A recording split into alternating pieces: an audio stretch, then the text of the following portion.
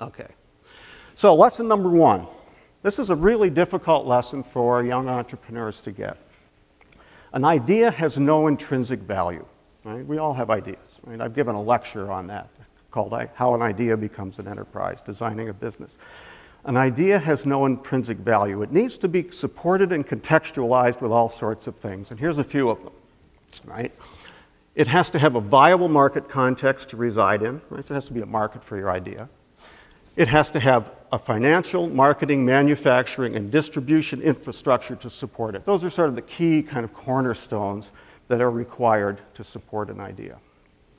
So when I was your age, I was an avid outdoorsman. If I haven't said out or about yet, I grew up in Canada, and I came here as an athlete in the many, many years ago. But I spent much of my youth in northern Ontario and in Quebec in the wilderness. I was an Outward Bounds instructor. I loved the outdoors. And so I did then, and I do now, spend as much time as possible there.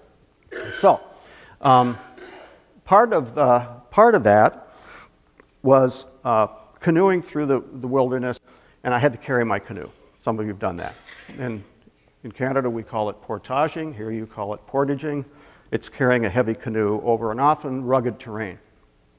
And if you've ever done it, it's hard to do for a couple of reasons.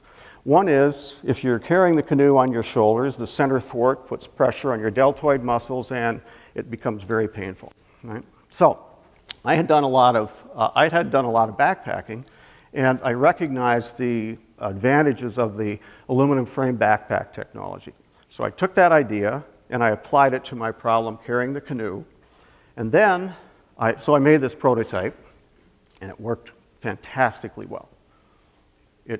It improved the portaging process 1,000-fold.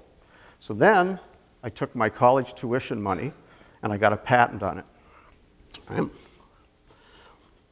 And I was so proud. How many of them do you think I sold? None. I made 2. I had one. I gave one to my dad, and that was that. Right? And I was trying to figure out how to get the money to pay my tuition. So that was my first failure, right? But I learned a lot from it. Right? I learned how the patent process worked. More importantly, I learned that an idea has no value without these other things to support it.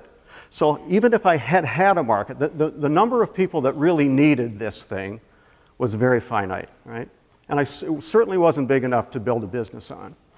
And even if it were, I didn't have any financial resources to support that. So there's lesson number one, right? Be realistic about who your audience is for your idea and all these other sort of supporting things.